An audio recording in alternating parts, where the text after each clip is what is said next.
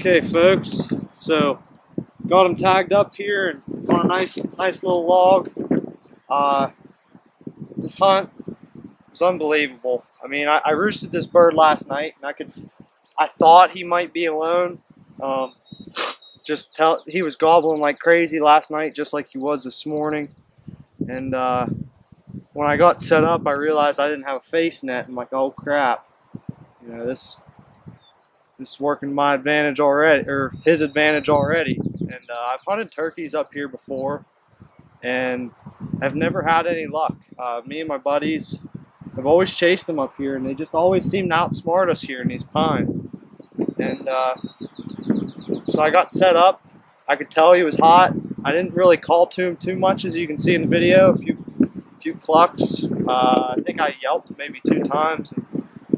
He strutted back and forth on the ridge for a little bit, and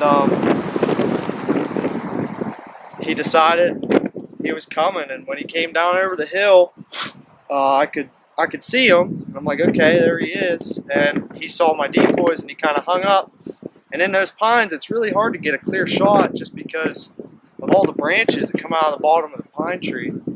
So I had one shot opportunity right when I first saw him, and then he turned and he got behind a pine tree, and I was like, oh crap. And he started strutting back up the hill.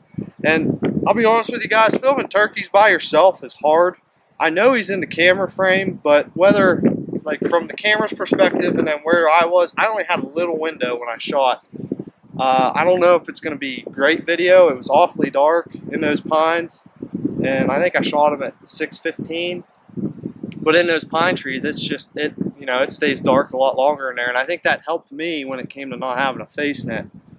But yeah, I hope the video turned out good. I know he'll be in frame at one point, but as soon as he turned and he started strutting back up the hill, I knew he was only 30 yards at that moment, and 30, 35, and that gun has been shooting great for me all year, and I decided the next shot opportunity I get at him, I'm going to take it.